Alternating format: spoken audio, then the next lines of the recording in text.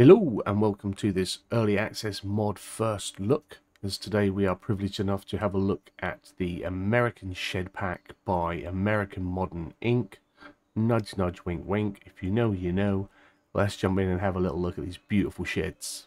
So in the American Shed Pack by American Modern Inc. we get the 4 sheds. We have the American barn, we have the small American pole barn, we've got the open air shed and the small pole barn. Varying costs, but each shed has a daily upkeep of €100, dollars or pounds, depending on how you're playing. So let's drop one in. 160 grand, and this is the American barn. We'll give it a little flip round, and all 4 of these are customizable in color. So if you press F, jump over here, we can pick a color. We'll go American barn red, and we can place that down. So then we'll have a look at our next expensive one. We'll go with we'll go with a small pole barn. Give that a little twist so our doors are all facing the same way. And again, if we hit F, we can jump over here. It keeps trying to scroll every time I roll back over here. And we'll go blue for a change. And we'll drop that one down there. Next up, we'll have a look at the small American pole barn. Grab that in. This one we'll leave in the standard green. We'll drop that down, and then last but not least we'll go for the beautiful open air shed, and this one we'll see if we can get a custom color without shooting across the map, and we'll just go for the off-white. That looks nice, and we'll just drop that there. So let's go in and have a closer look. Some of you will recognize these beautiful sheds by American Modern Inc. They've been completely reskinned, reshaded, rebuilt for FS25. They've been back through Blender. Got some lovely blemishes on the textures as well to show wear and weathering. Really nice. Give it along the bottom of the sheds, bottom of the doors, and around this door in particular as well. I like that it's got this wear and this dirt and slightly rusty handle there. So as we come in, some of you will recognise this door as well. Absolutely loved this door first time I saw it. I still love it now. A little bit of a noisy one. And then once we're inside, we hit R. Anywhere within inside we can turn our lights on. Got this beautiful chipboard bottom. Extra insulation at the bottom here. We call it chipboard in the UK. I don't know what you call it across the pond. Obviously we've got the inside of the corrugated aluminium. Beautiful beamwork. Look at the detail in the wood. Absolutely gorgeous.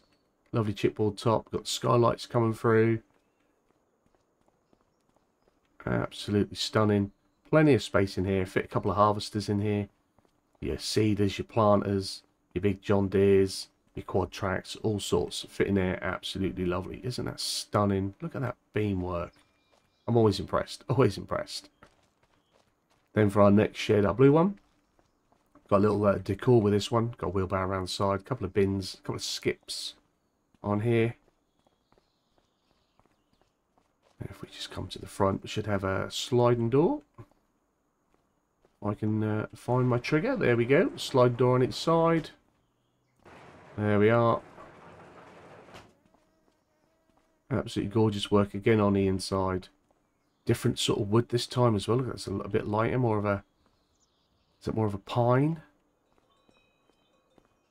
New wood textures. Absolutely gorgeous. Again with the chipboard bottom.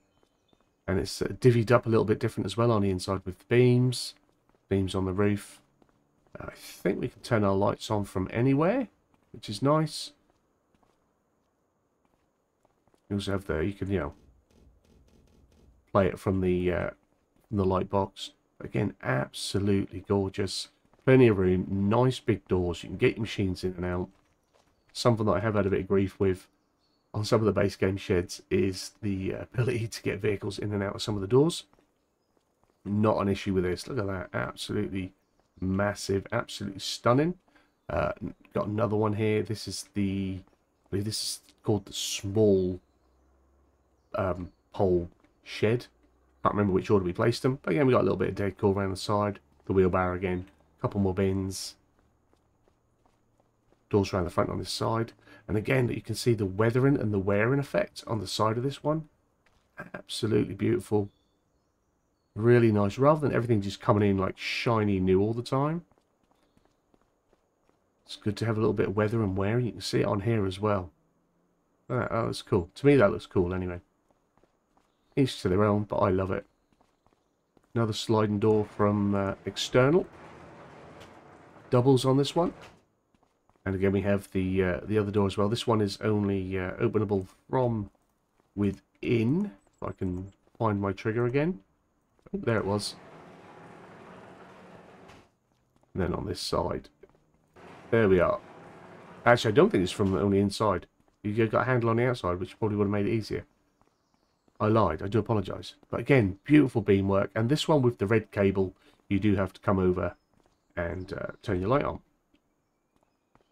Again, absolutely beautiful. Plenty of room. The work and detail in here is astounding.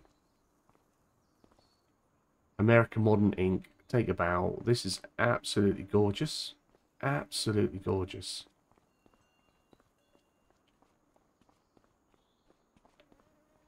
Stunning. I was honestly a little bit lost for words, as you can tell. I just keep going quiet. Lost for words. Absolutely brilliant.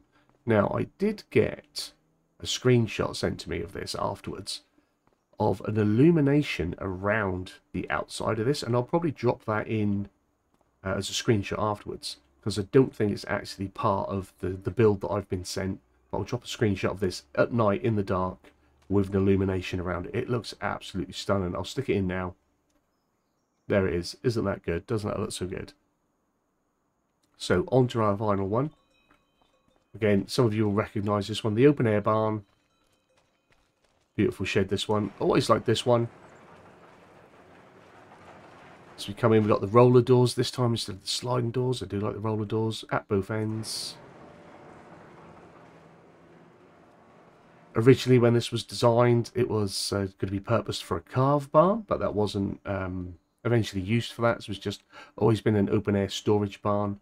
It's absolutely beautiful, again with the lights, and it does have the slanted open air roof as well, which is brilliant. Lets the hot air rise and leave out of it. You don't get mold in here. It's absolutely stunning.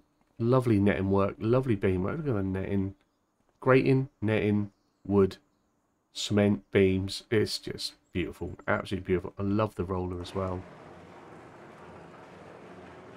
No gaps. We get a lot of roller doors, unfortunately, that often have gaps in them. None here. Absolutely beautiful. I'm looking forward to finding some use for these. They're really nice. Hopefully you guys are too. So massive thanks to American Modern Farming, nudge nudge wink wink, for sending me these. Let me have a little look at them. Let me have a little play around with them. Hopefully you guys have enjoyed it. If you have, give the video a big fat thumbs up down below. If you are new to the channel, hit the subscribe button, turn the bell notification on, find out when new videos go live. As always, comments and feedback down there. You guys have a wonderful day. Hopefully I'll see you again soon. Bye bye.